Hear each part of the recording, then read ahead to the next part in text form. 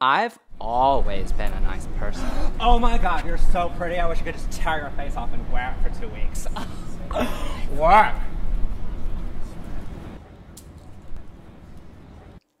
But the recent death of my dog Punani has destroyed my sunny disposition. Punani! Victor tried to distract me from the pain by replacing Punani with a smelly fish, which he thought was fierce, so he named it Fiersh. It's not even ironic. Ta-da! But it was too soon. It's too soon! Oh, baby. It's too soon! Lord have mercy. And now Victor's away on his business trip, leaving me all alone. Now you and Fiersh get along, okay? Just don't eat him. Okay.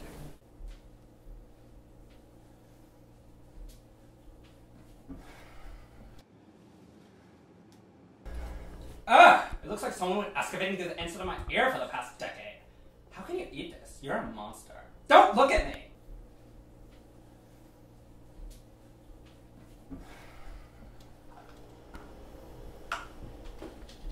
The only reason you're here is that this precious creature is in doggy heaven getting pampered with organic sweet tomato treats and a river flowing with kale and coconut water. So you'll never be as good as Punani. Never.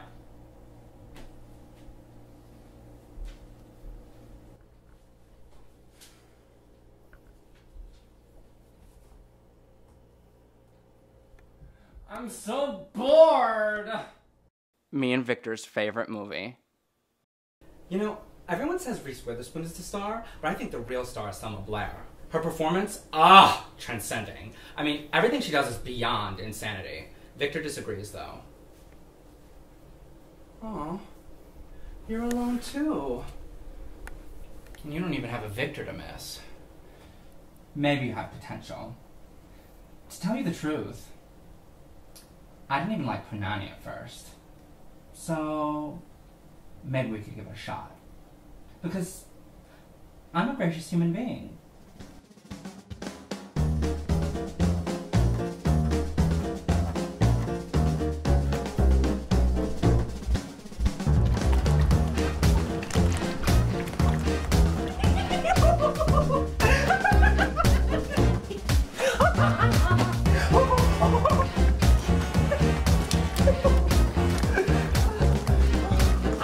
Fiersh, I'm gonna get you.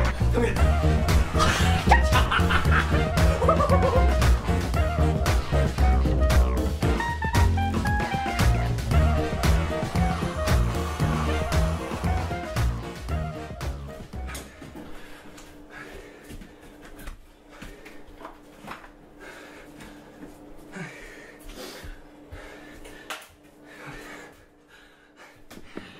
Victor's gonna be home any minute, and I swear, he is so anal about visible dust.